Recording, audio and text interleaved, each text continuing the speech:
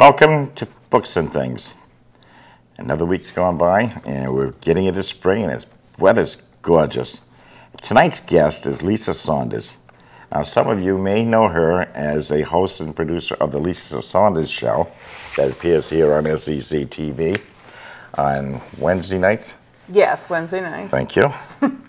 And she's also a member of Kappa and has been one of my friends since she moved into Mystic, which is quite a few years ago. Yeah, 2010 now. Really? Mm-hmm. Time does fly. Almost 6 years. Wow. And now you're going to meet Lisa Saunders as a children's author.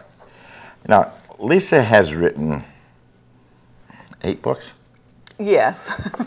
Wow. And she does a whole ton of other stuff, but we're not going to get into that. Today we're going to introduce her new children's book, which is called Once Upon a Placemat, a table-setting tale. And I read that. It's very good. Welcome. Oh, thank you very much. Appreciate you coming down the show. I read the book. It wasn't too long, right? So it was an easy read. Yeah, it was in between. Yeah, you know, it is a short book, but it's very interesting. And I myself, as I'm sure a lot of people, have trouble where to put the fork and which fork to use first. And for kids, this is great.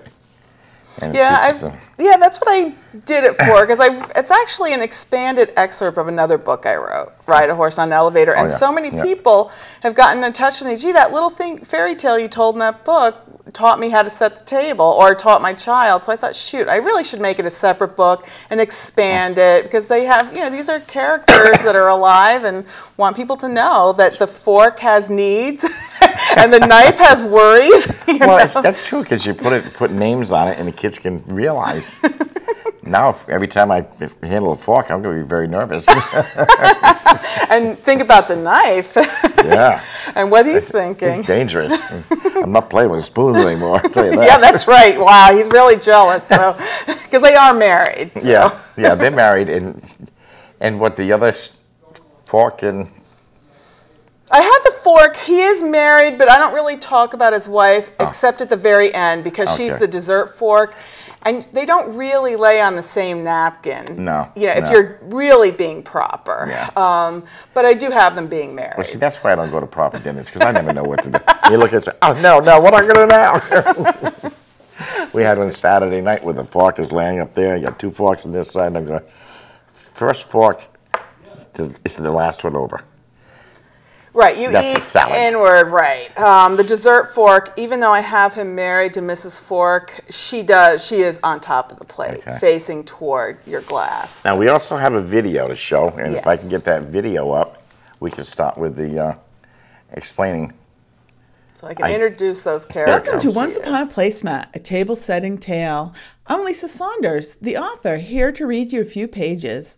If you own this book, you can color in all the black and white images, like this one, but if you borrowed the book from the library, you can ask a grown-up to download this free placemat from my website at authorlisasaunders.com and color it in any way you like. My friend colored in my book's images for this video. Do you have your crayons nearby? Okay, then let's get ready to find out what your tableware is really thinking and why they sit where they do on the placemat. Once upon a placemat in Grandma's house, not so far away, lived a plate, fork, knife, spoon, and cup. Can you see them peeking at you from behind the windows? The tableware had many things to say, but I couldn't hear them until the day Grandma told me a story. I loved to sit on Grandma's lap and listen to her stories. I also loved to sit in Grandma's wheelbarrow and be pushed around her farm while she weeded and told me about the plants and flowers. In fact, I like to sit and listen to stories all day long instead of helping with chores. But one day, Grandma wouldn't let me sit. Grandma said, "Lisa, it's time for lunch. Please set the table." "Grandma," I complained, "I never remember where all the silverware goes. Can't I just sit in the kitchen and watch you set the table while you tell me a story?" Grandma agreed to tell me a story as long as I helped. First, Grandma made me wash my hands. "If you don't wash your hands," Grandma warned, "naughty germs will try to sneak into your eyes, nose, and mouth to make you sick." Once my hands were clean, Grandma got out her placemats and began to tell a story. Grandma said, "Some of the utensils don't get along, so we must be very careful where we put them. We want them to be happy, so they will all work together." To hear the rest of Grandma's story and learn why the fork wants his private napkin bed, why the knife is afraid the dish will run away with the spoon, and why the cup insists she and the others get a bath before being shared, ask your adults to get a copy of the book Once Upon a Placemat, A Table-Setting Tale, from the library, bookstore, or Amazon. Tell your adults the book has recipes for the foods served in the story, even for the cake.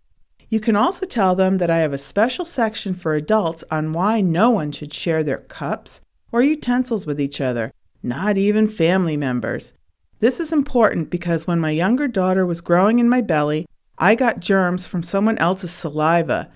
Even though I didn't feel sick, my baby was born sick. I wrote this book so that we can have a fun way to share meals without sharing germs. If you would like more stories about Grandma and me, read my children's novel, Ride a Horse, Not an Elevator.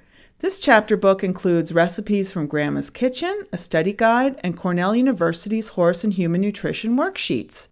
My friend Suzanne Dukas-Niermeyer colored in the illustrations done by Marianne Greiner for this video. If you would like more placemats for coloring, please have your adults visit my website at authorlisasaunders.com, click on Lisa's Books and Play, then on Once Upon a Placemat. If your adults would like to arrange an author visit or have any questions, they can write to me at lisasaunders42@gmail.com. Well, I hope you enjoyed that. I think it's really a cute little story about the fork, this dish running away with a spoon. Yes. and it's, you know, you bring up all these little tidbits from when you learned as a kid. I never really put that on the table as an example, but that's a cute idea to tie it in there like that. Well, thank you. Because that's the only way I can remember things is to make up stories about them. Yeah. And it's funny because I had even some of my adult friends read it recently. Oh, now when I have people that care, I can actually set the table because I'll be thinking about them. And now when I'm loading the dishwasher, I really worry about putting them certain ones together. So. Oh, no, not the knives together. And you probably find them in the morning all bent. Yeah, right. Well, that's cool. And little things like that are things that you learned and remember for the rest of your life. When I was in high school, I think I was junior or senior, which I don't even remember that, but I do remember the teacher saying how to spell words that have L-I or L-E after them. Keep lice in your head. So wait, so what does that do if you keep lice in your head? L-I-C-E. So it's always L-I or C-E. Oh, okay. Receive, R-E-C-E-I. Oh. So you keep lice in your head. It's yeah, I think lice, but that's... Right, these are, right. Reality is that is how we really remember something. Yeah. So I remember that. Well, I'm not even going to say how many years it's been, but things like that are catchy. Yes, and it's fun to have your memories because we just used some of your pictures for the new book I'm doing with my co-authors. Right. Yes, for Images of Modern America, Mystic, that I'm doing with the Fullers, Meredith and Kent Fuller. So thank you for a picture of you in your scout uniform. Oh, good. Yeah, that was great. It was fun looking that stuff up. I think, because after Mystic in the 50s, I love history anyway. Mm-hmm. And it's just every little morsel I can get, I love to jump in on. And we did give a plug for your book in our book. Thank you. So that people can, because we covered more the 60s to today. Yeah. But you cover heavily the 50s. And actually, I had to refer to your book so that I could know gas stations and just certain things that were very helpful. Book. Yes. And I loved knowing that you put out that big fire in 1960. Well, not personally, but. Well, you had to put your clothes on over your pajamas. Yes. Yeah, I was out there, and it was cold. God, it was a blizzard. Right. Actually, probably the only first blizzard I probably ever went through. Now, do you miss the movie theater? Because it was... Yeah, the theater was good. I heard, though, that the toilets went right into the river. They did. And you had the water rats going across the stage. God, we've seen them run right across the stage. During a movie, right? Yeah, during a movie. And everybody's screaming, but they disappear. But it was built over the river. Yeah. There was basically no ground under it, which is why they never built it up again, because there's nothing to build under, and they couldn't get another. See, the store next door hooked into the sewage, and there wasn't enough room for the theater to do it, so they couldn't rebuild it. But most of, I don't know how we got on this subject, but most of the town was flushed into the Mystic River. I'm glad things are different. Yes, you and me both.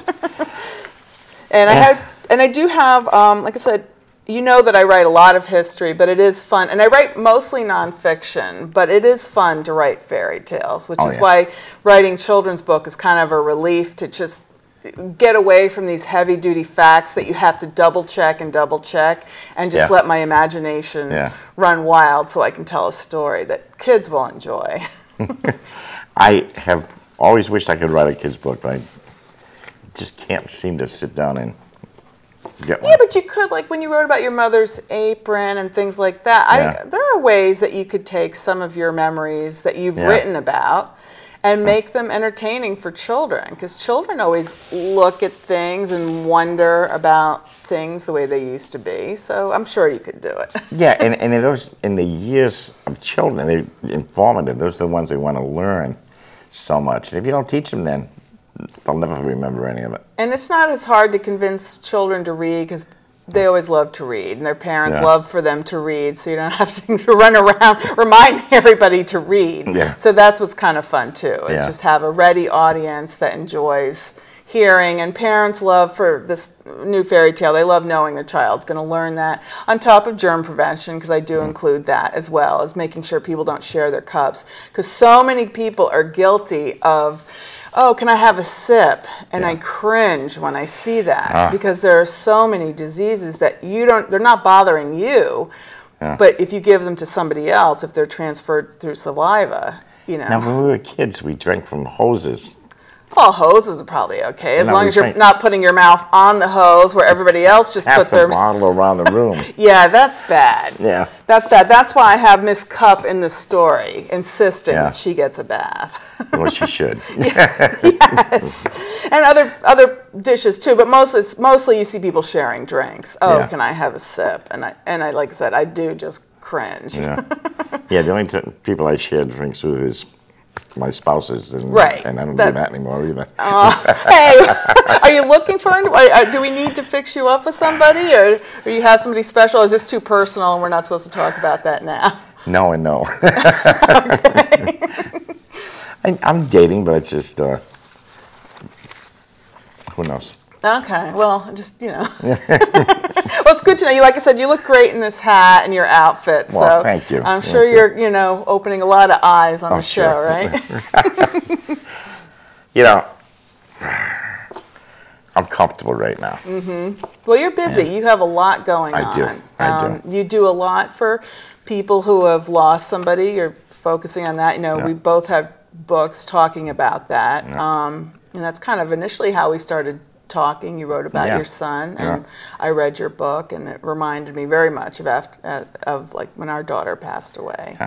You might talk about the diseases she contacted, or that you contacted and gave to her. Right. Well, that is part of why I talk about Miss Cup in the book, wanting a bath. I don't get into it because it's a children's story, but at the end, in the appendix, I do talk about diseases that are transferred through saliva. Of course, there's the flu, there's hoof and mouth disease. I mean, there's a lot of, I don't really want to give that to my child, but what people don't realize is a lot of people share cups with their toddlers, because their toddler will take a swig and they don't feel like, getting another cup.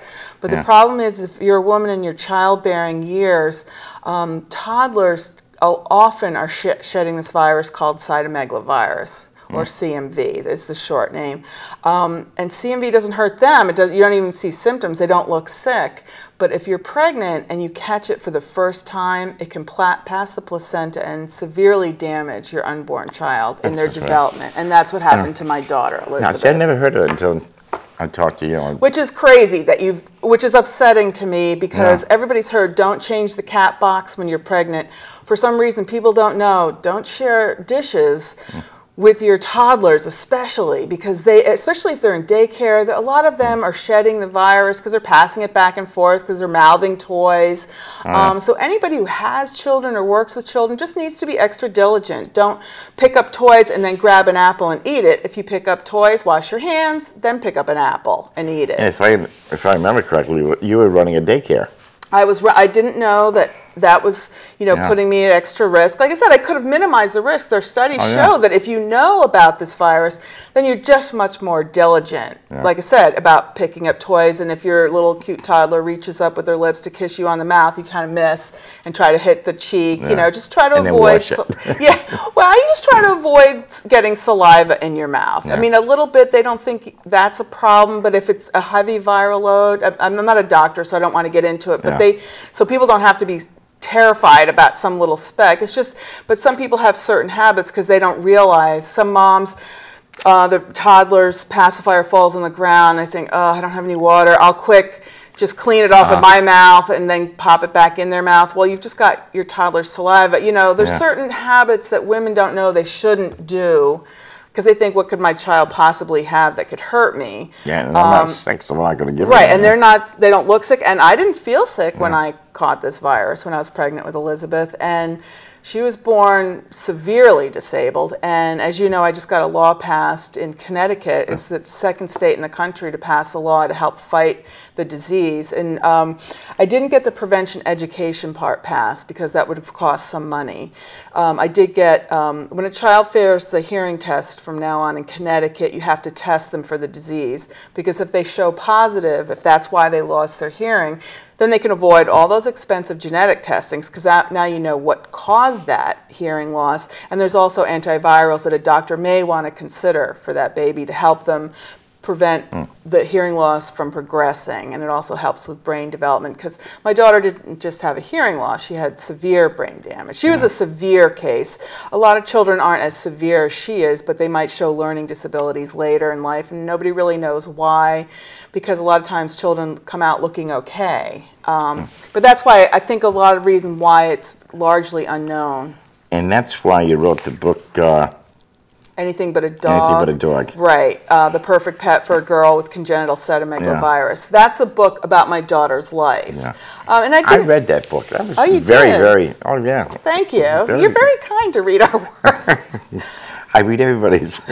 But I read that book, and you had to feel so bad because you could see what was developing and everything. But it's very well read. Very well written. Thank you. I didn't want to be depressing in it, because she had a full life, a good life, as best as we could get her. So that's why I focused around her pets and her big sister to give the full life. But I do explain that I wish I had known how to prevent this virus, because studies do show that if women know, they reduce their chances of contracting it dramatically. And like I said, you don't have to be crazy scared. You just have to wash your hands more. But thank you very much. Yeah, she did. I don't want her life to be in vain, for what she went through. And she passed away when she was 16. So she's not suffering anymore. But of course, I miss her. And one of the ways to relieve, I'll never not miss her. I'll have that hole that will never quite go away. Yeah. But that's why I want to work hard at trying to prevent this from happening to other people. And because I like to write history and humor and fairy tales, I kind of mix that up.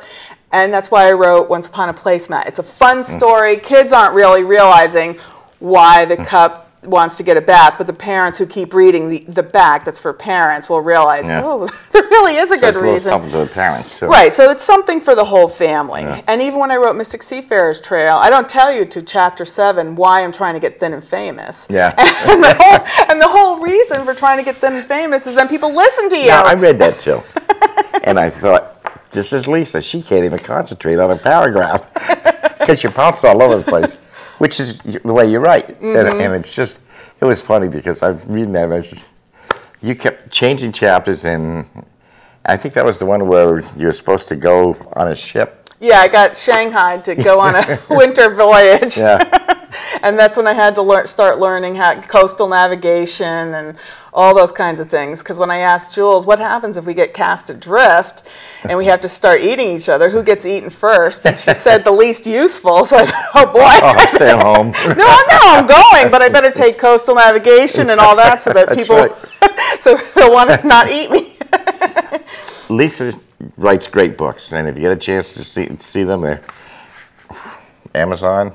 Yeah, Amazon. Bank Square Books carries a lot of my work, but Amazon covers everything. Yeah. You know, anything that I've written. E-books and everything. Yes, yeah. And my Civil War book, Ever True. Another good book. Thank you. That was published by Heritage Books, but again, that is on Amazon, unless you go directly to the publisher. And we discussed that book on this show. Yes, we did. A couple of years ago. So I continue to do readings from those letters, the Civil War letters, because it's kind of interesting that my great-grandmother at 17, she married at 15, and at 17, she's writing these letters to her husband who's in the Union Army, and then she went down to D.C. So that's kind of fun that this 17-year-old learned how to shoot the Rebs in case she had to. Yeah. And it's neat because those letters, nobody made them up. Right. They were true blue and to the point.